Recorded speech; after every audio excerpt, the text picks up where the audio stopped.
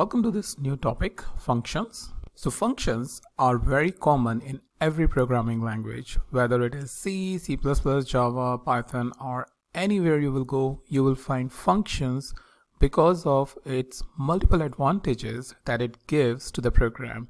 Think about a repeatable code that you need to execute again and again, and for that, the best way to do this is write a function.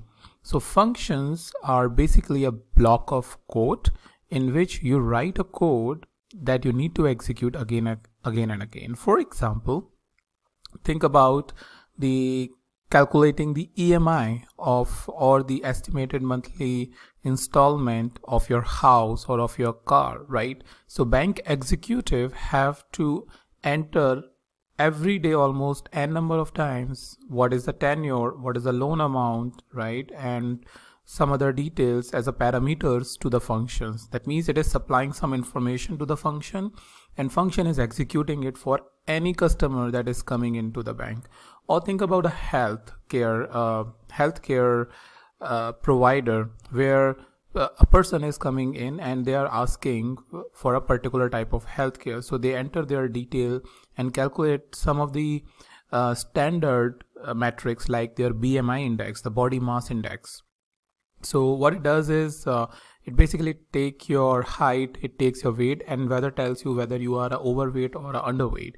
So think about if there are hundreds of patients are coming in, they are entering it for hundreds of patients. So what they do is, or what programmers do is, in the back end, they create a function which is having this standard functionality of calculating the BMI index or EMIs and all, and gives you the output. So how we can write the functions within Julia? Let's see this.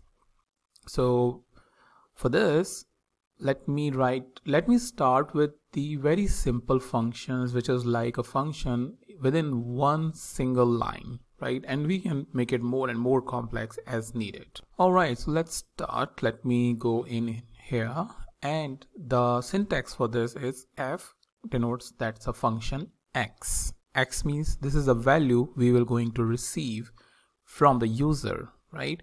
And let's say we want to create a function to add two values, as simple as that. And for this, x plus x, that is it. So what is going on here? We are receiving an input from the user here and passing the input over here.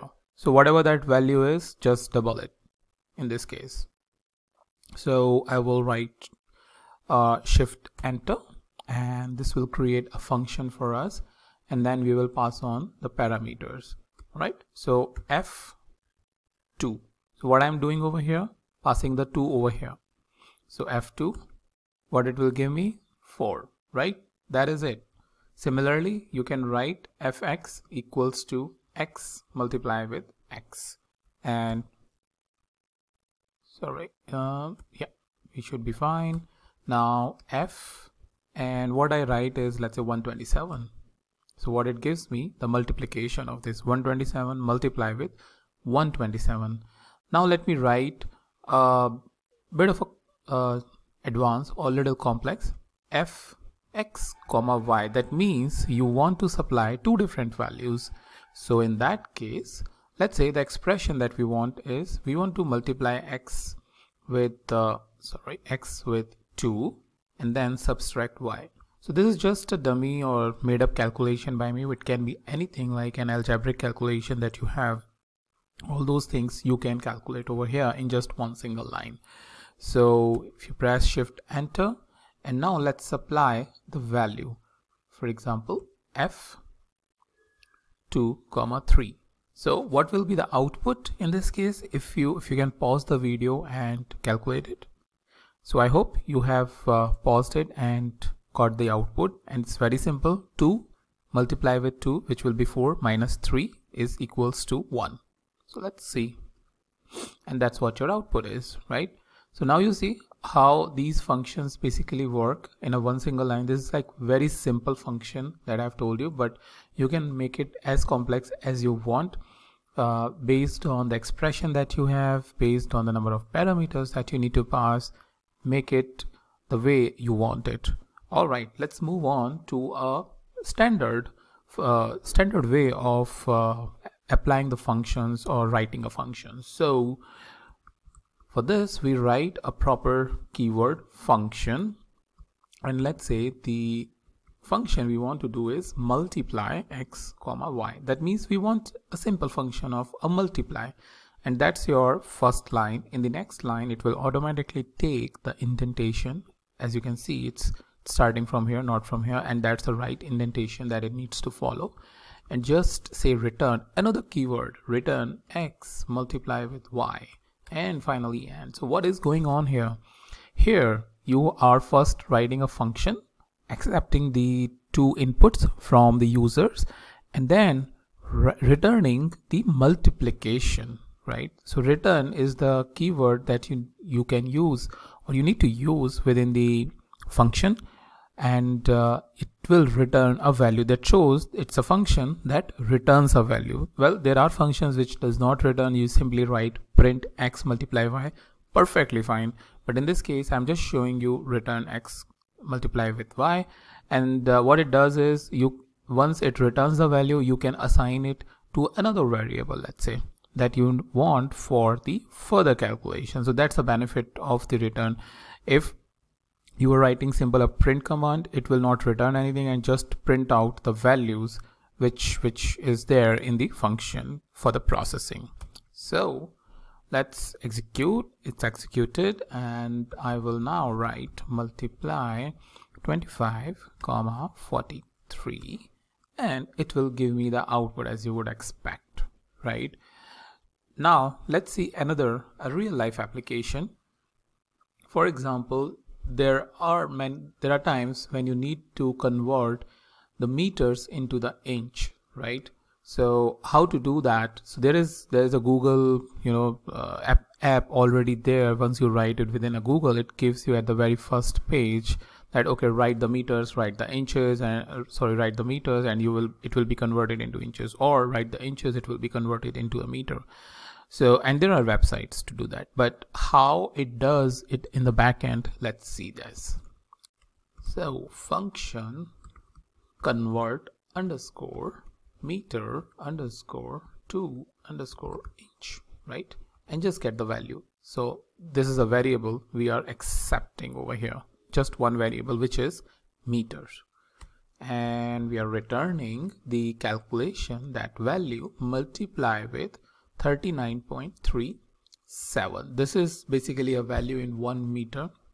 You have 39.37 inches, and all right. So now convert underscore meter.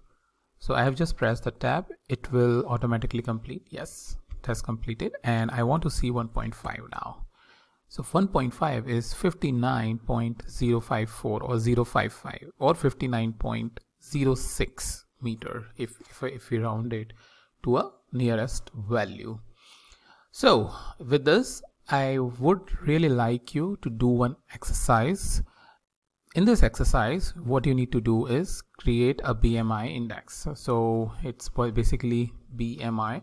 Search it on Google, figure out its formula, and create a BMI index, right? Isn't it interesting? First, try with your BMI index. What is your BMI index is saying?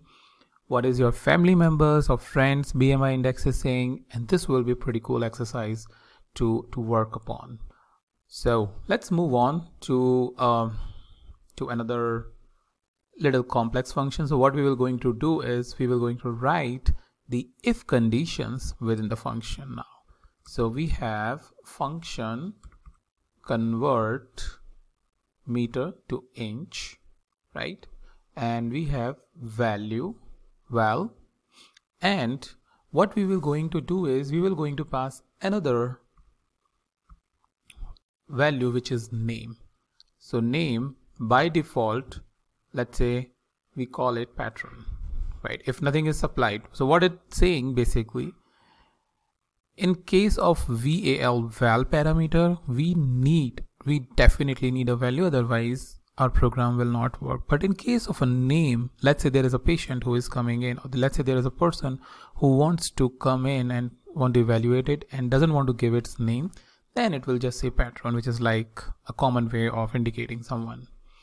So if name equals to patron, then you just print ln. Yeah, that means print and create a new line. Just say value for name is not supplied, right? Else print ln and hi comma name comma the conversion value is space. So I have, if you see, I have given space here and space here just to make it properly formatted. All right, and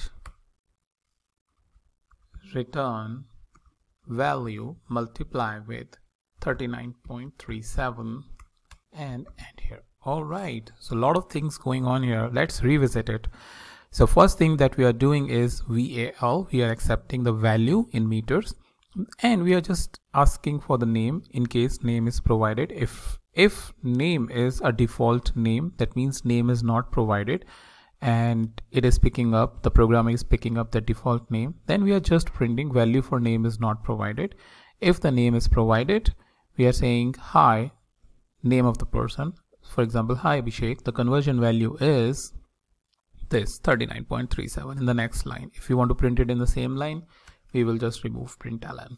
So let's go ahead and execute it, and let's write convert meter to inch, and let's say 2.3, and we don't provide anything. So value for name is not supplied. That's first thing. Another print statement is 90.5003. So what it has done is it has not executed this particular piece, and the reason for this is because this is the block which has been executed, right? Since this is executed, it came out, this condition has evaluated true, so it has not evaluated this one, and it has just returned this particular piece, right? So to basically improve that, what we can do, or to basically evaluate whether this is executing or not, we will write hi Abhishek, the conversion value is this. All right, so this is executing because we have supplied the name here and the default condition have become false. So I hope you have got the idea about how you can write some complex functions like this. If not, no worries. I would just like that you experiment with it. Let me know whenever you are encountering any issues in writing these sort of functions, or something is not clear. Initially, it looks little daunting writing a function, but trust me, once you are in it, you will write very efficient programs. So that's about it, and now I will meet you in the new topic.